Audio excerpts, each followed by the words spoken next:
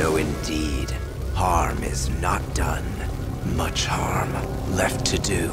9 Darkest Moments of Young Justice. Are superheroes your thing? Can you not get enough of superhuman beings with crazy powers and supervillains that show up to put up a fight? If you love superheroes, you might remember a show called Young Justice from the early 2010s. Young Justice is a Cartoon Network superhero animated television series created by Brandon Vietti and Greg Weisman. Despite its title, it is an original narrative set in the DC universe with a focus on teenage and young adult superheroes, rather than a direct adaptation of Peter David, Todd Dezago, and Todd Nauck's Young Justice comic book. The show depicts the life of a gang of teenage superheroes and sidekicks known as The Team, which includes Robin, Kid Flash, Aqualad, Superboy, Red Arrow, Ms. Martian, and Artemis. The Squad is a collection of teenage heroes that are affiliated with the well-known adult team, the Justice League, but operate outside of the bureaucracy that binds the more renowned superhero organization. The main setting is a fictitious reality, separate from the previous DCAU and other continuities, set at a time when superheroes are a new phenomenon, and supervillains have all started working together in a grand plot on behalf of the Light,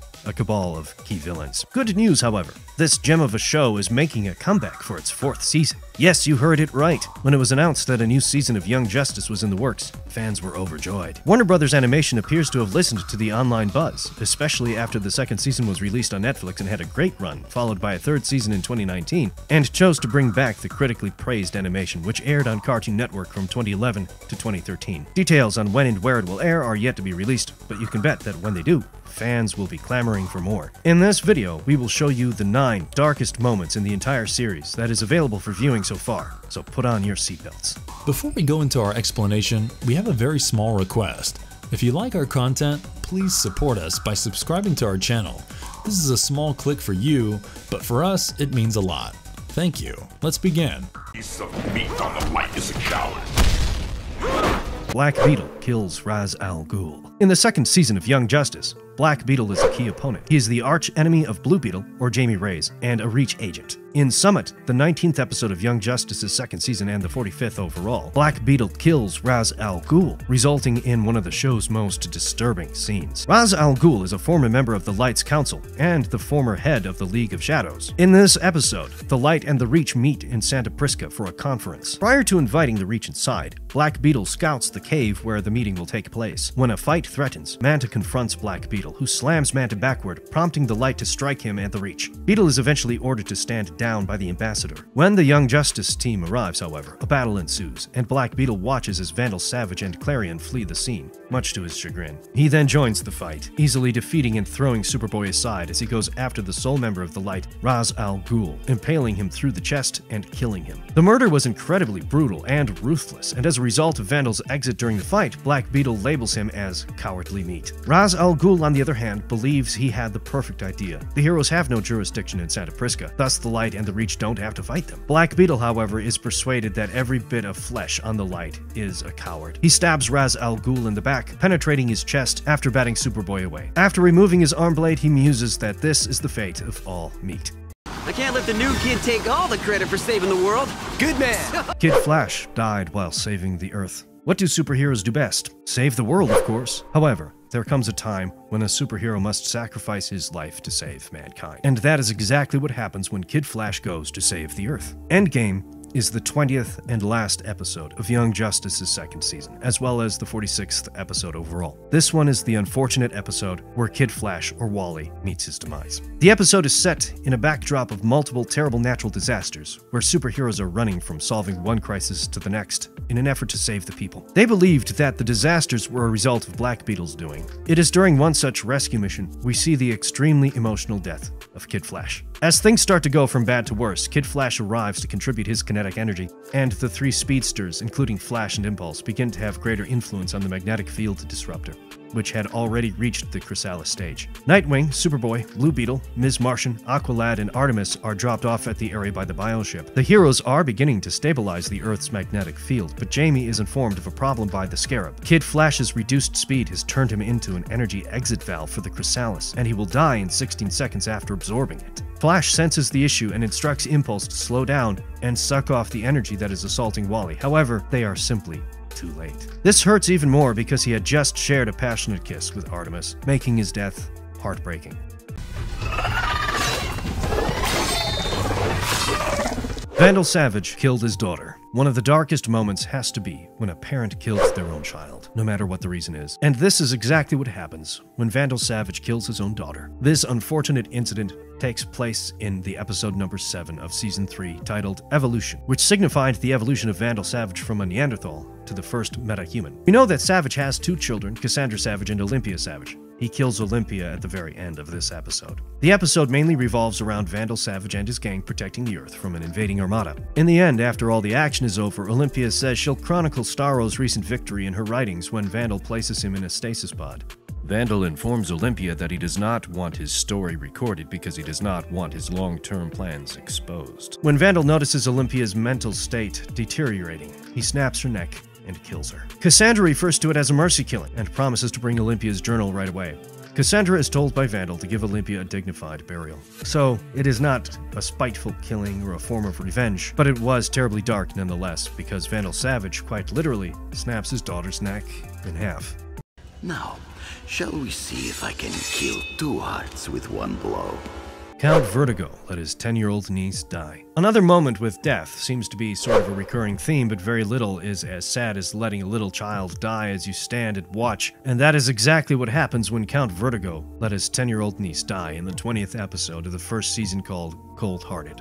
Which seems like quite the apt name. A person with a cold heart lacks sympathy and emotion. This is true of Count Vertigo, who schemes to kill Kid Flash, who is protecting his 10-year-old niece in a coup d'etat if necessary. Count Vertigo's niece, Perdita, sat on the throne of Vlatava, and he wanted the throne and all the power for himself. Thus, he hatched a plot to kill her while she was scheduled to receive a heart transplant. Kid Flash gets involved when he tries to save Perdita and almost falls into the Count's trap before realizing his true intentions. He gets captured, however, and awakens in a hospital bed to discover a happy Count Vertigo, or King Vertigo as he now refers to himself, waiting for him. Despite Kid Flash's best attempts, he is unassailable as King of Vlatava now that Perdita is dead. Both his and the young hero's actions, according to Vertigo, were ultimately useless, as she died on the operating table. No one can hold him responsible for regicide. It was extremely dark and scary to see this side of man. However, things did not go well for the Count because Kid Flash had seen through his plan at the last moment and ensured Perdita's safety. So in the end, she was alive and well.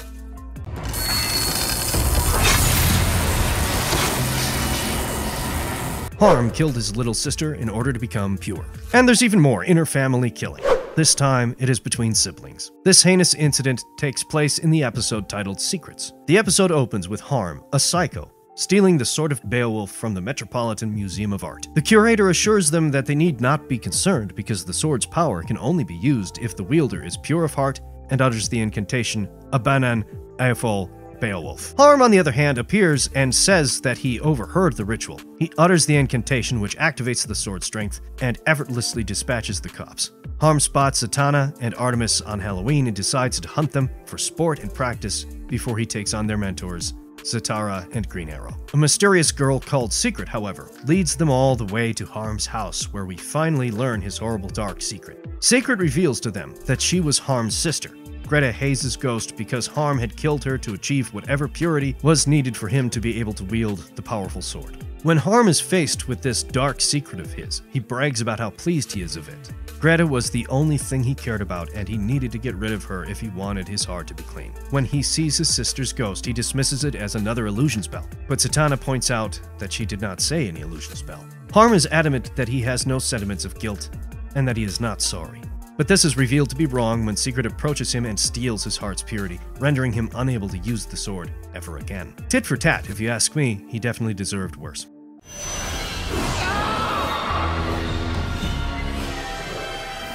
Ms. Martian brainwipes Aqualad. Memory wiping and brain wiping have often been considered absolutely heinous, even in the fictional world, because of how brutal it is and how it renders a person aimless and without a sense of self. Well, Ms. Martian did just that in the episode titled Before the Dawn, which is the 10th episode of the second season. In the second season, Superboy and Ms. Martian's relationship shifted from cute to distant. Superboy was jealous of her new romance with Lagoon Boy, and they weren't in a relationship any longer. The manner she went about harnessing her mental powers, moving away from being responsible and loving and toward a more serious and icy tone, prompted Superboy to call it quits with her. He noticed that as she gained experience and got more competent at using her skills, she became less hesitant to use severe tactics to collect information. He noticed she didn't exhibit any sorrow afterward and conveyed his displeasure with her tactics, and this incident where she completely fries Aqualad's brain is a prime example of her unhinged abilities. She'd eventually run into Aqualad on a raid shortly after he'd researched the Reach's metagene studies, and in order to avenge Artemis, she uses her Mind Blast on him, unlocking all of his memories and learning the truth about Tigress's deceit. This encounter, on the other hand, put Aqualad unconscious and demonstrated exactly how powerful and potentially murderous she had grown. She wasn't the same happy-go-lucky girl anymore, and she had to hustle to mend his mind in the midst of a family feud in which Sportsmaster and Cheshire launched a simultaneous attack on Mantis' ship to avenge Artemis. Her power brought Aqualad down on his knees, which is quite tough to watch and thus deserved a mention on our list of darkest Young Justice moments.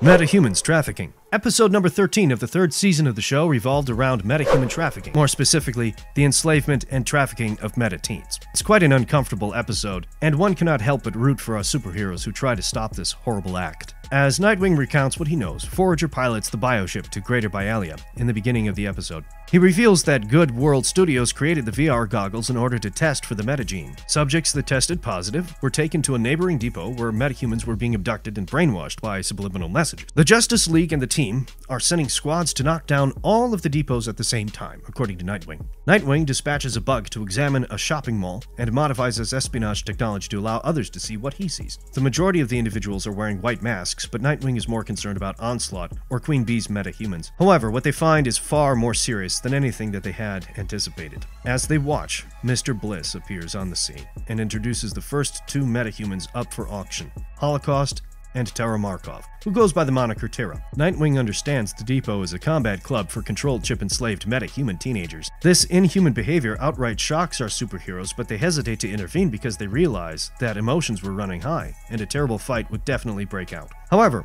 all is well that ends well, and the episode ends with almost all the meta-teens being rescued and taken away from their lives of forced slavery and combat. For a smart man, Luthor, you're pretty easy to outmaneuver.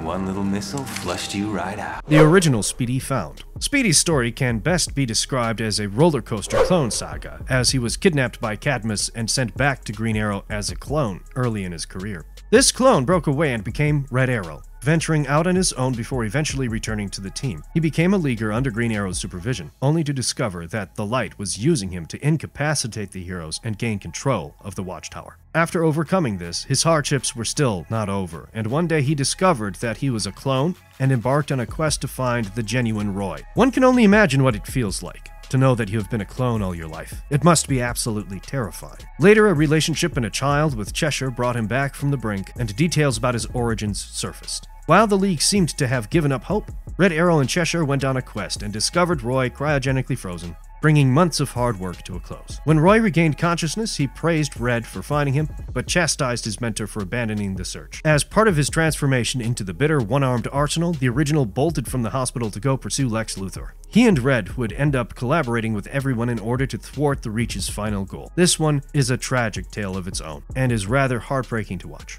Tuned. That's why I'm here. Lady Shiva sliced off Ocean Master's head. What is better than a good old beheading to round off our list? This act of violence that we absolutely did not see coming took place in Season 3, Episode 9, called Home Fires. The episode largely revolves around an intergalactic assassin who is now working for the Light. Lady Shiva is the sensei of the League of Shadows and the enforcer for the Light, so it only makes sense that she will cut down people that intend to cause damage, but this one was ruthless to the bone. Iris West Allen organized a superhero playdate, which was featured in a segment of Home Fires. Red Arrow, Black Lightning's daughters Anissa and Jennifer, Mara Ender's son Arthur, the Tornado Twins, and most shockingly Lois Lane and Jonathan Kent were on hand to talk, mingle, and enjoy a few hours of relaxation where they weren't worried about threats to their family. However, a threat was far closer than anybody realized. Orm, the Ocean Master, the brother of King Orin, the former Aquaman, was spying on the party from across the street. He'd bugged the house and was waiting for all 18 guests to arrive before attacking and killing everyone inside, he'd later disclose. Ocean Master was out for vengeance after spending 6 years in an Atlantean prison. Ocean Master's plot was discovered by the Light, who dispatched Lady Shiva, their new enforcer and the new leader of the League of Shadows, to prevent him from carrying out his nuclear option. In a rented house right across from the Allen family's home, Lady Shiva confronted Ocean Master, hoping to persuade him not to kill them. Lady Shiva slashed off Ocean Master's head in one fell swoop, sending it flying through the air in slow motion, while still photos from inside the Allen home flashed on the scene. Lady Shiva stood over Ocean Master's decapitated body, which was surrounded by a pool of blood, and his trident, Neptune's beard, which lay on the ground. It was remarkable to see Young Justice shift from making vague hints to off-screen character deaths to seeing a villain being beheaded. That concludes the moments we found truly and terribly dark, even if this animated series is appealing to an older audience. If you haven't watched it yet, this series will definitely have you hooked, and you will be rushing to finish it before Season 4 hits our screens. And if you liked our content, don't forget to leave a like and subscribe to us if you haven't already. Have a good one and be safe. Thanks everyone.